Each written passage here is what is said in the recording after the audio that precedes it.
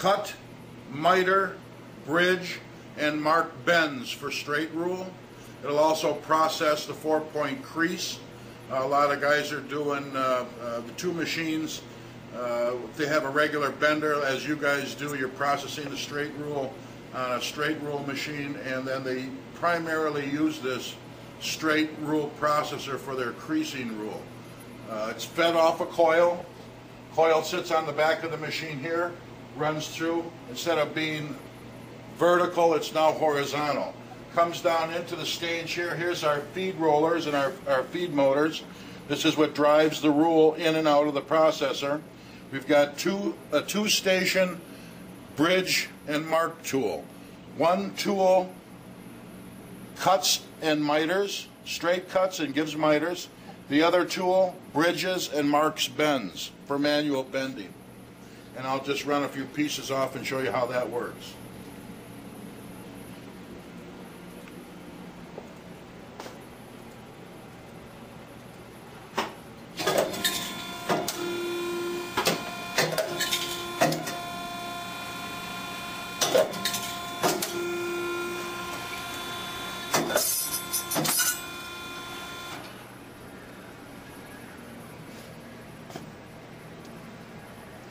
And after the piece is cut and or mitered, it goes onto the conveyor belt and delivers off onto a tray outside the machine. So actually, when you're running this machine, the doors are closed. They also open, and we also have a door on the back side here. And there you can see the conveyor running. Sneak around in there, and I'll run another one so they can see it come up.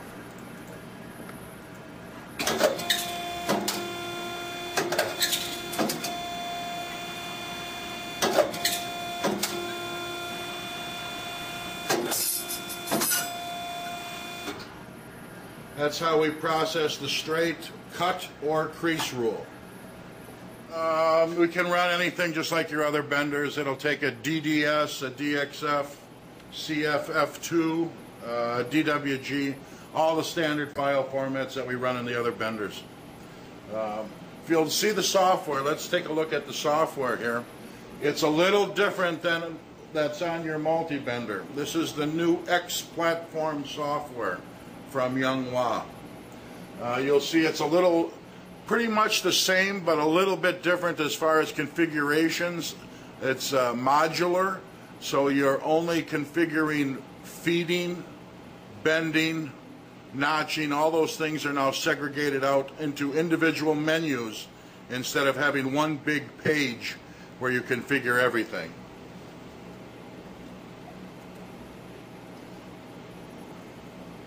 Here's our rule configurations, and we have the edge configuration, which is the cutters.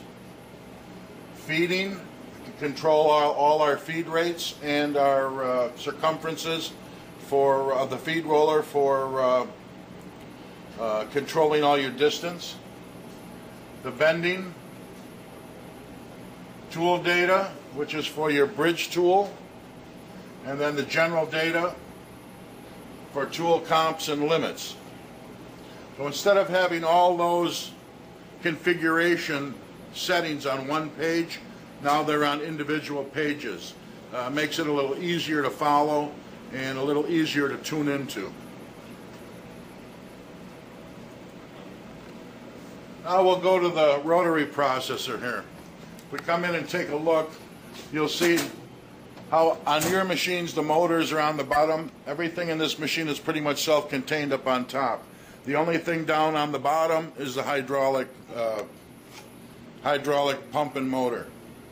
So if you'll see, we have a double gearing system. One bend motor up on top and then a double gearing. So again, on your MultiBender you have two belts, top and bottom. They've replaced the belts with solid gearing. You have a solid gear on the top and a solid gear on the bottom, attached to the bend shaft, which also has two gears on it, so everything is mesh now. You've got even pressure top and bottom doing your bending. One single pin, just like your MultiBender, comes up from the bottom. Here's the pin shaft, drives up and does the bending. The rule is actually stored on the back of the machine. It sits on a coil holder back there, feeds back through the machine and up into the rule track and then into the bend mechanism itself.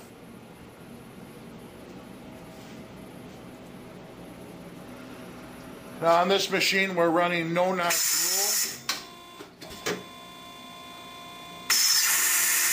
The bridge tool is two-stage. The two-stage bridge tool goes up and down. One set of guides cuts the relief notches, and another set of guides cuts the actual bridges.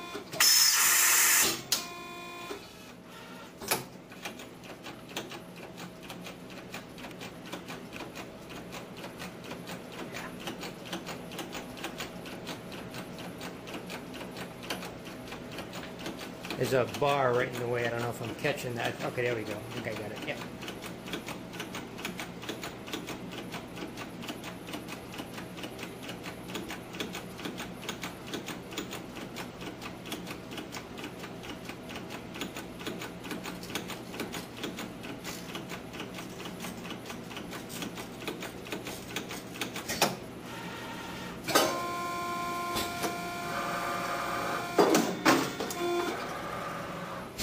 Brings the piece down.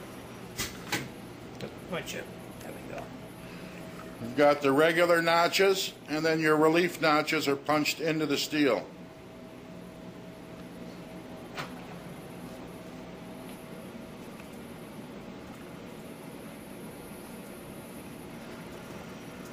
We'll run another one. It's a slot. A little bigger than a 1/4 inch in width.